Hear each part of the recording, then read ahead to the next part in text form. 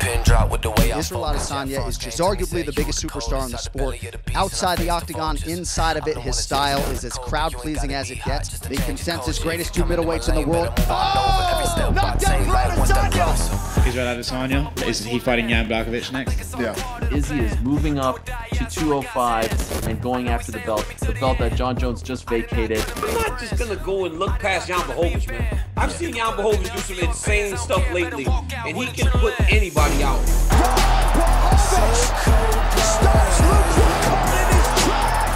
Boy, that was a bomb that he landed. What a result! What a win!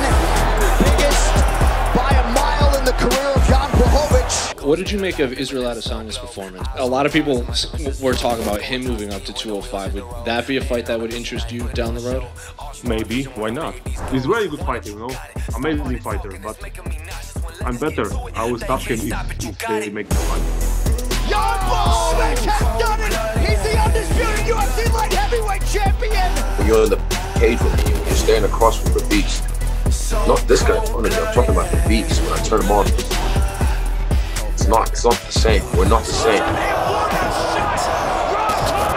And I think he checks every box, moves every needle that you would like him to move. I think with respect to Conor McGregor, given Isarel Adesanya's schedule, it stands to reason that he might now be the biggest superstar in the sport.